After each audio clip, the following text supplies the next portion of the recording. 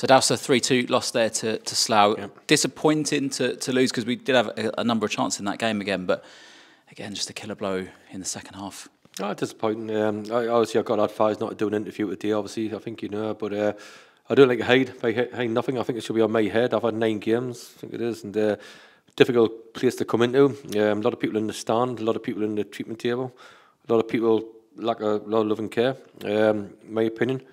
But yeah, a lot of opportunities, but we've just got to get on with it. I've got no choice now, so I feel for our supporters, to be honest, I really do, and people in the club. The people who do in the boardrooms, I just, you know, and who do a lot of voluntary work around the club and things like that. I feel for them a bit. A disappointing day, but our supporters are a different class, you know. But I've now known, you know, for a long time in football where we're cheering the lads off and all that, you know, and saying, "Oh, we'll be all right, we'll be all right." We will be all right. We've got to be. We've got no choice to be. We'll, you know, we've got taught and watched twice this week, and if we do need to get a result there, then we've got to get one.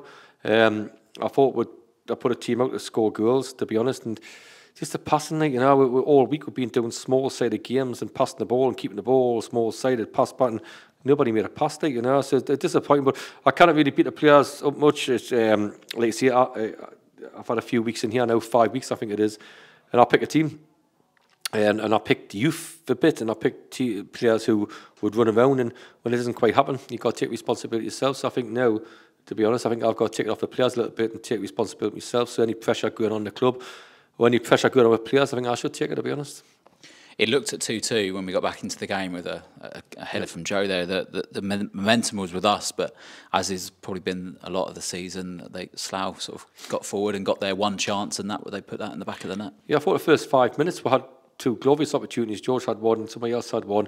But, you know, again, I've been sitting on here saying we had to score 4 to win the game. We've conceded 4s, conceded 3s.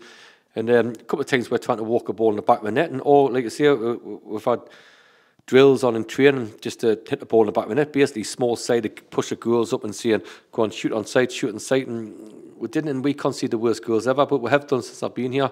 I watched most games back and all that, and some of the goals what we've conceded at this club, like again, we're at home today, and we've scored 2 goals. Like, listen, we've missed a few sitters, I get that, but we've scored 2 goals and managed to like losing the game. The last time against Avery, we had scored 3 goals and managed to end up losing the game. So you know, it's probably we can't like score 5 every week or score every chance. We just got.